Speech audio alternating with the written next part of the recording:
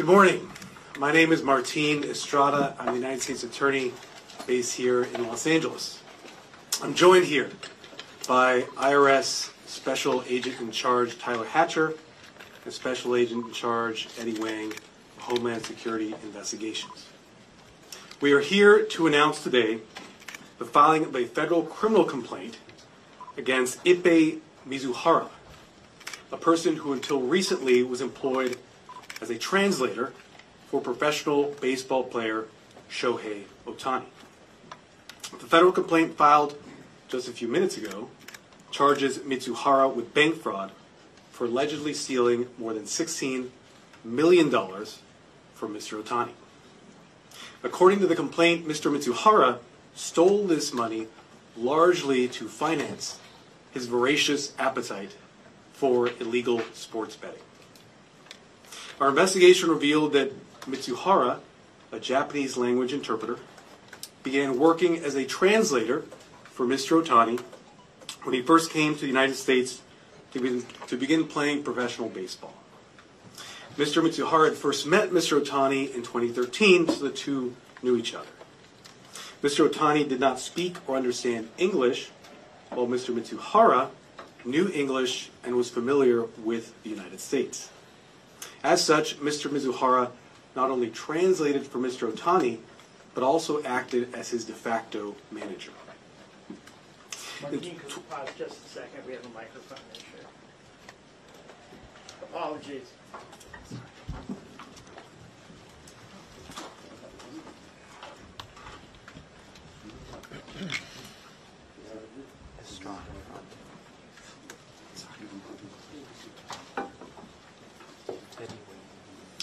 Our investigation has revealed that Mr. Mizuhara, a Japanese language interpreter, began working as a translator for Mr. Ohtani when Mr. Ohtani first came to the United States to begin playing professional baseball. Mr. Mizuhara had first met Mr. Ohtani in 2013, so the two men knew each other. Mr. Ohtani did not speak or understand English, while Mr. Mizuhara knew English and was familiar with the United States. As a result, Mr. Mizuhara acted as Mr. Ohtani's de facto manager. In 2018, shortly after Mr. Ohtani arrived from Japan, Mr. Mizuhara helped Mr. Ohtani set up a bank account. That was a bank account that was used to deposit Mr. Ohtani's salary payments from professional baseball. Mr. Mizuhara had access to that bank account, and he refused to give access to Mr. Ohtani's other professional advisors, including his agent, his accountant, and his financial advisor. And he told them that Mr. Ohtani wanted to keep that account private. In 2021, Mr. Mizuhara began placing sports bets with a group of bookmakers who were linked to an illegal gambling operation. Over time, Mr. Mizuhara's bets became more and more frequent. And over time, Mr. Mizuhara's bets became larger and larger in amounts. Messages between Mr. Mizuhara and the bookmaker showed that he lost considerable money on those bets, but he continued to make the wagers, thousands of wagers over time.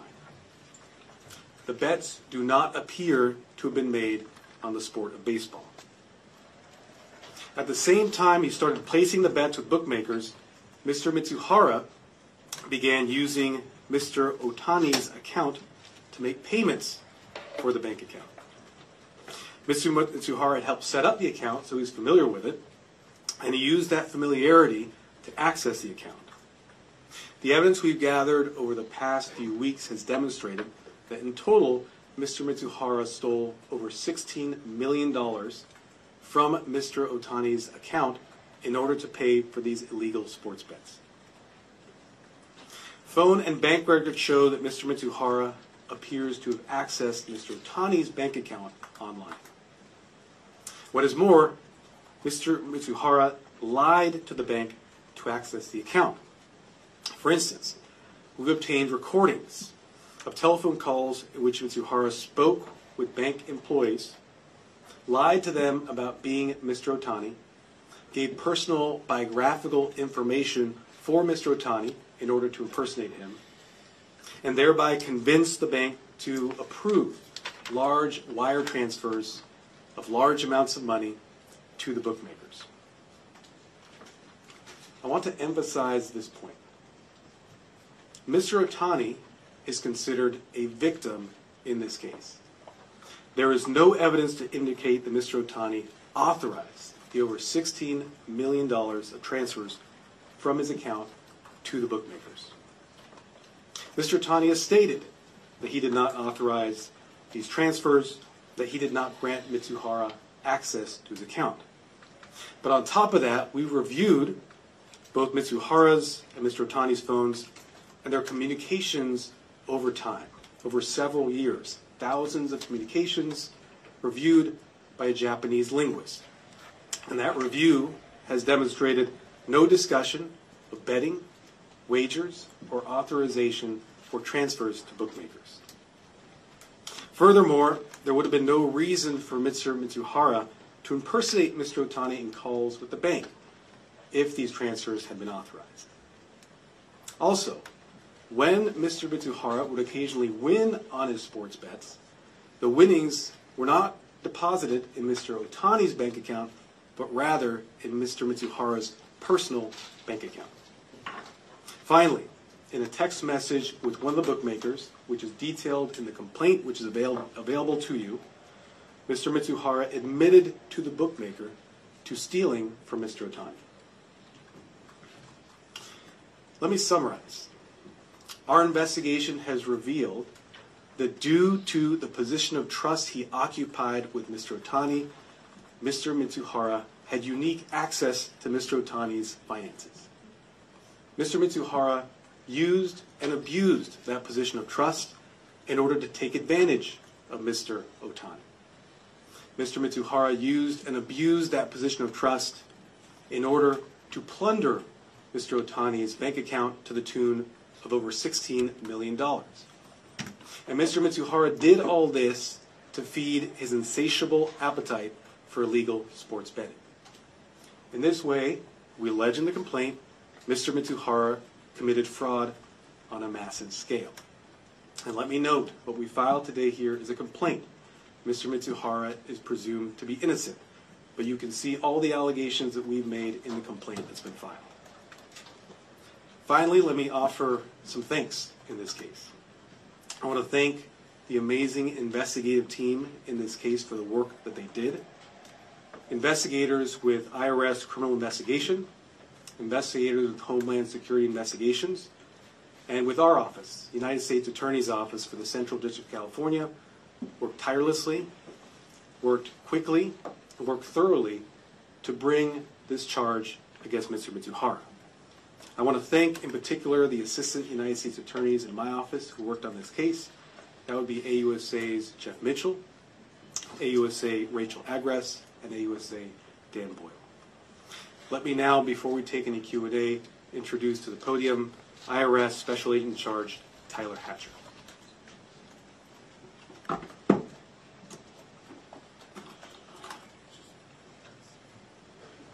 Good morning. Thanks, Martin.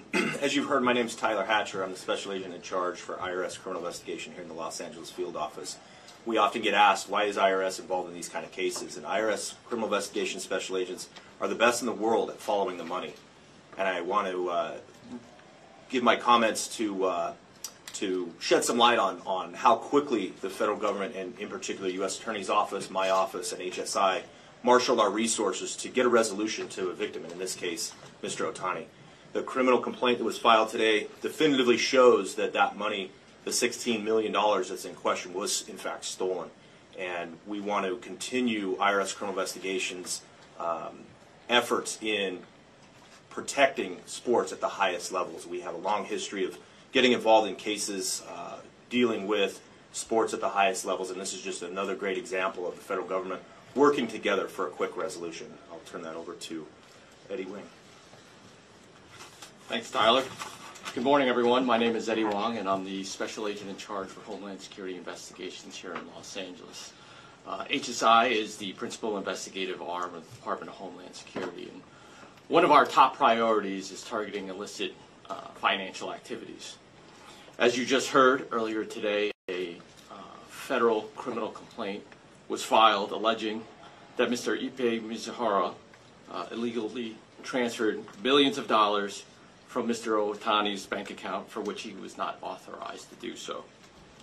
These charges stem from the outstanding work of our special agents assigned to the HSI-led El Camino Real Financial Crimes Task Force, who worked collaboratively with our steadfast partners at the IRS Criminal Investigation and the U.S. Attorney's Office. In particular, I'd like to take a quick second to recognize the outstanding work done by the prosecutors on this case, Assistant U.S. Attorneys Jeff Mitchell, Dan Boyle, and Rachel Agres. Thank you for your work on this matter. Look, there is much work to be done regarding financial crime in the greater Los Angeles metropolitan area, but the El Camino Real Financial Crimes Task Force is up to the challenge, and will continue to diligently target financial crimes like this. Thank you. I'm going to try to coordinate Q&A, so show of hands. Nobody? Oh, get out of here. Dacio, go! What started the investigation? What led you to look into this and find out Mr. Mizuhara? There was an ongoing federal criminal investigation into illegal gambling businesses operating not just in our district but throughout the country, and that investigation ultimately revealed this bank fraud. As you mentioned, this was pretty fast for a federal investigation of this magnitude. What led to such a quick resolution here, and was the popularity of Shohei Ohtani and his reputation, did that factor into wanting to get this resolved quickly? We understood there was a significant amount of public interest in this case. There were a lot of question marks out there in terms of what had occurred. We wanted to get to those questions. I want to emphasize, though, that while we were able to work on this case rapidly, it was a very thorough investigation. You will see in the complaint review of thousands of communications, review of bank records, review of phone records, interviews that were done with several individuals related to this. So a very thorough investigation was done. And if I could ask a quick follow-up, you said earlier that you don't believe that the bets were made on baseball. How certain are you of that at this moment? Based on the review that we have done, and it is, as I mentioned, a very thorough review, we do not believe any bets were made on baseball games. Yes. Given all the evidence that you just laid out, what kind of penalty or punishment do you think Mr. Mizuhara could be facing? And does Mr. Ohtani have any chance of ever recouping any of that money that has been lost, stolen? Mr. Mizuhara faces a charge of bank fraud. Bank fraud carries a statutory maximum penalty of 30 years imprisonment. But the ultimate sentence that he would receive, if convicted, would be based on a determination by the judge. The judge considers all the factors, all the background, to come up with the appropriate sentence. That is for the court to decide. We will provide all the facts to make sure the court is fully informed in making that decision. Can you talk about the degree to which Mr. Ohtani cooperated with the investigation and what that involved? Mr. Ohtani, as I mentioned, has been established as a victim in this case. I want to be clear that Mr. Ohtani has cooperated fully and completely in this investigation.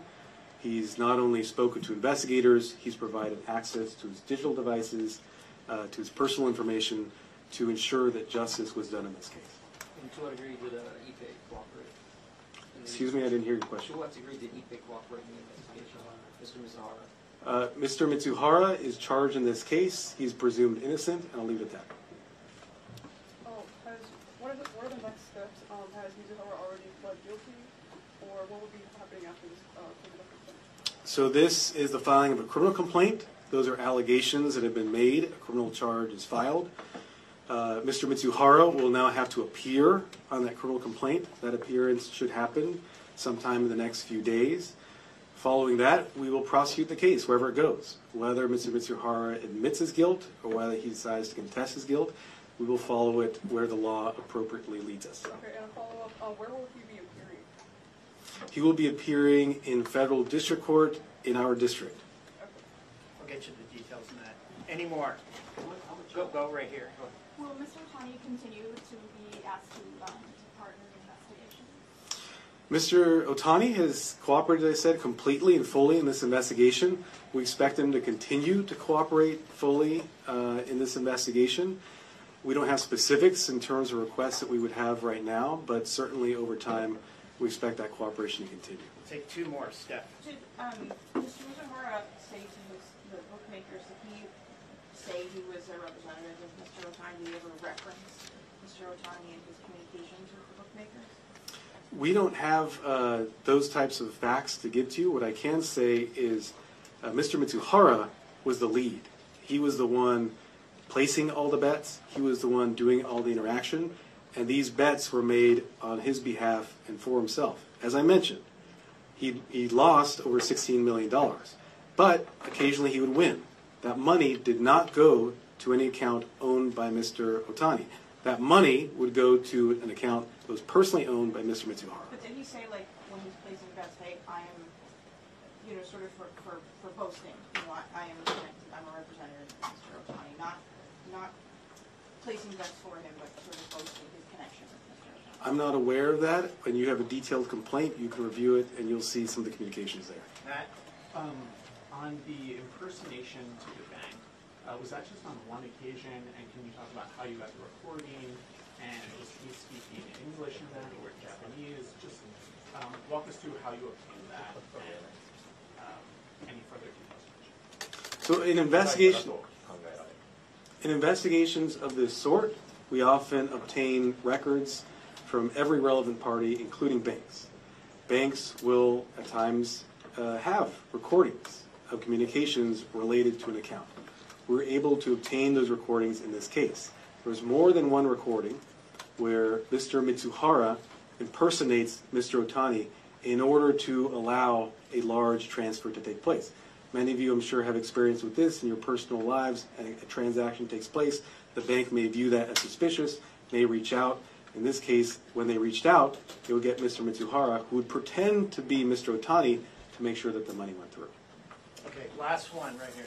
Well, I was just going to ask if you had any dialogue with Major League Baseball.